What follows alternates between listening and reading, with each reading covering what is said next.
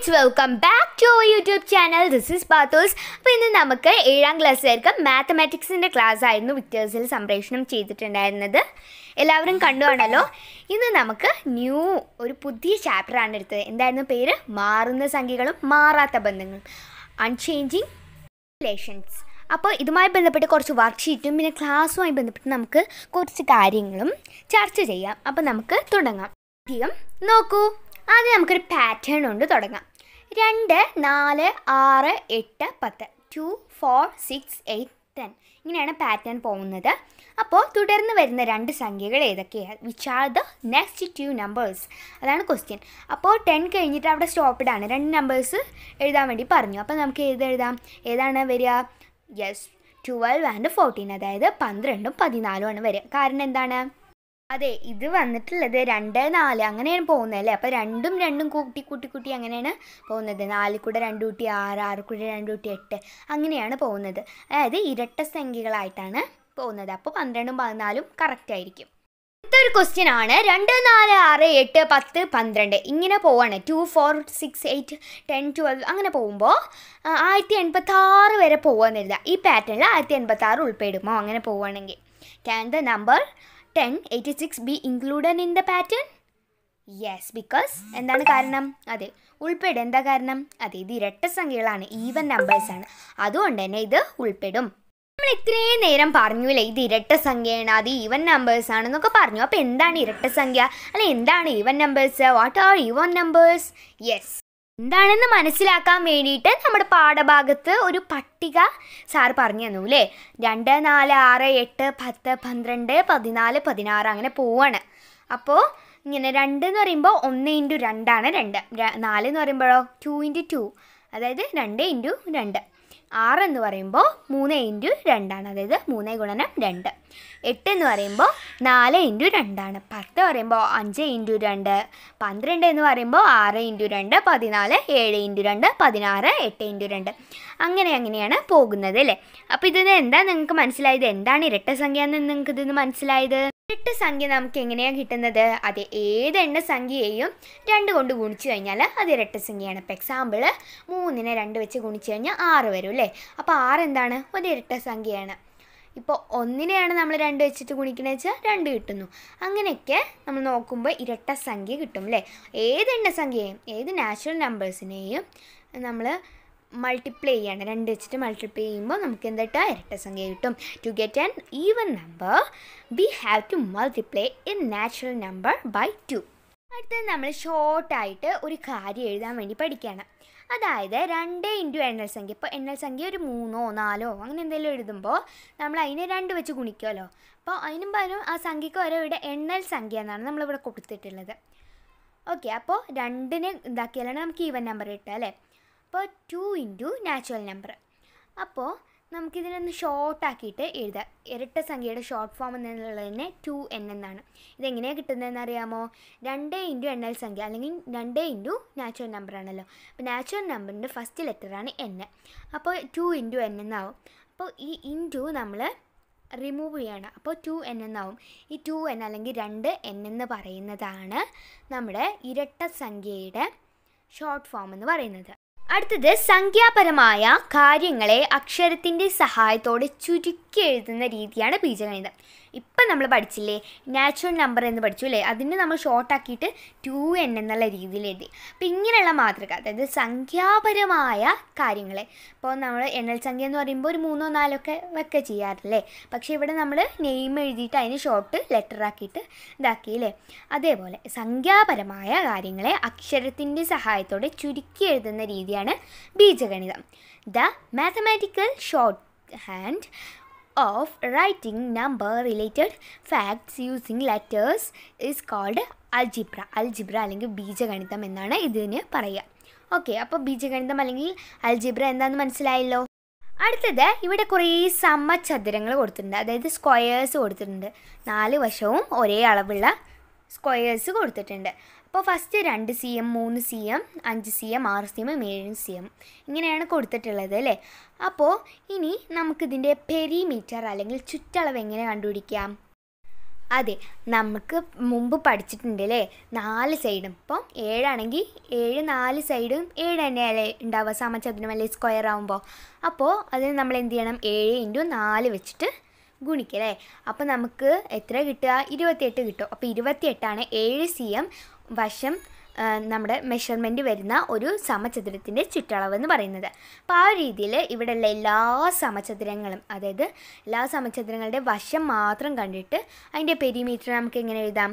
ഇപ്പോൾ 2 cm വരുന്ന വശം വരുന്ന ഒരു സമചതുരത്തിൻ്റെ ചുറ്റളവാണ് 2 × 4 8.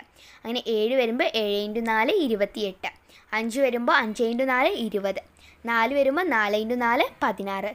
അപ്പോൾ ഇനി ഒരു എണ്ണം കൂടെ ഇവിടെ മിസ്സിങ് ആയിട്ടുണ്ട്, ഏതാണ് 6 അല്ലേ. 6 വരുമ്പോൾ എങ്ങനെയാണ് വരിക, 6 × 4 6 × 4 = 24 അപ്പോൾ 6 cm വശം വരുന്ന ഒരു സമചതുരത്തിൻ്റെ ചുറ്റളവ് 24.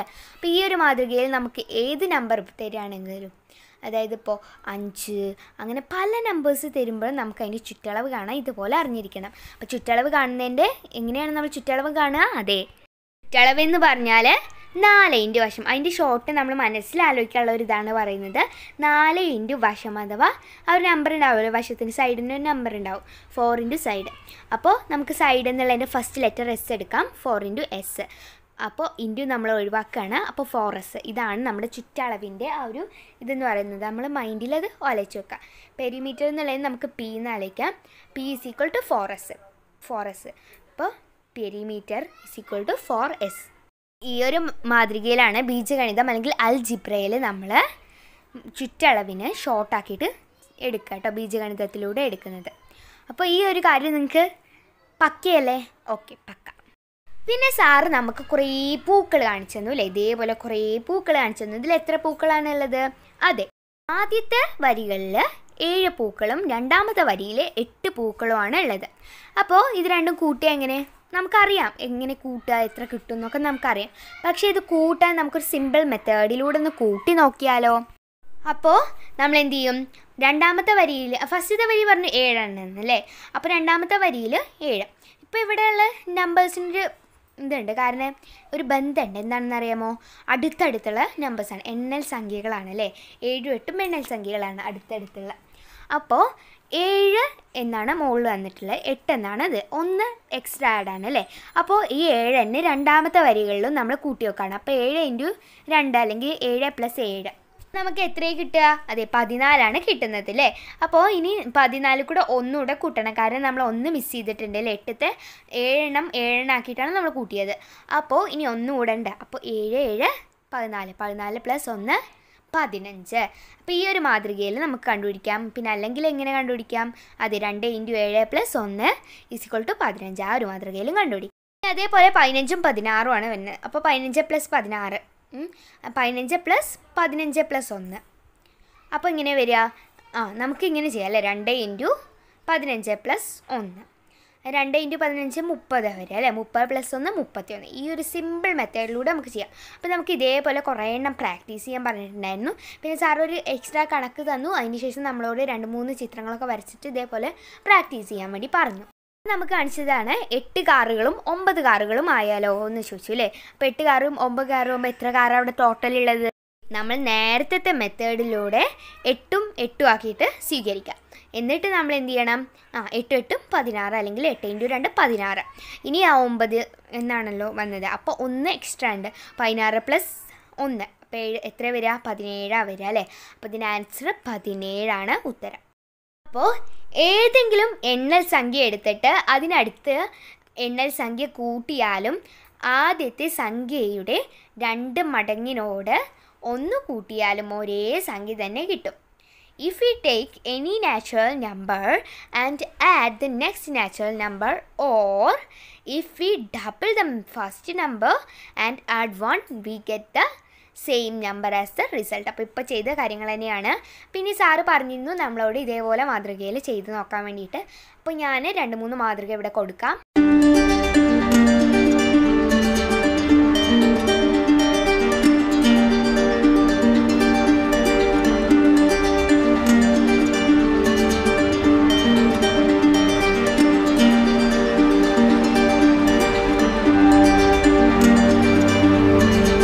കണ്ടല്ലോ. ഇനി ഏതെങ്കിലും ഒരു സംഖ്യ എടുത്ത് 1 കൂട്ടിയത് കൂട്ടിയാലും 2 മടങ്ങിനോട് 1 കൂട്ടിയാലും ഒരേ സംഖ്യ തന്നെ കിട്ടും. ഇപ്പോൾ പറഞ്ഞതാണ് അല്ലേ.